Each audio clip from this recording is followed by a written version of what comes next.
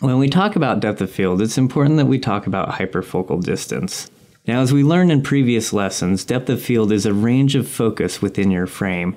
Anything in front of that range will be gradually out of focus, and anything beyond it will gradually be out of focus. However, there is a specific distance where the depth of field range is the largest it can possibly be, because the range goes to infinity. Everything behind the focus point, along with some in front, is all in focus. This is called hyperfocal distance. When you focus your lens to this distance, everything behind the subject will be in focus without having to focus the lens to infinity. Pretty cool, right?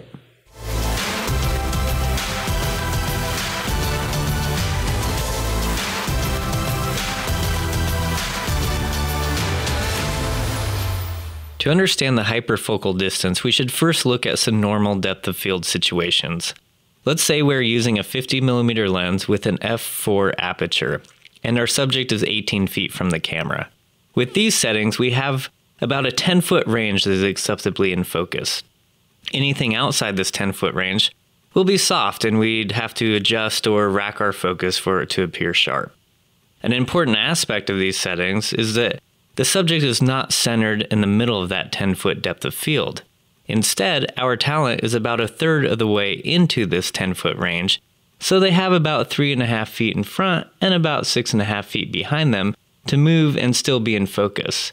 So if our talent is swinging on a swing, they will be in focus more on the back half than on the front half of the swing.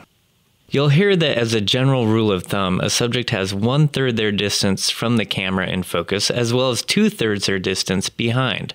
However, this rule only works in a narrow range of settings and really depends on the aperture and the subject's distance from the camera.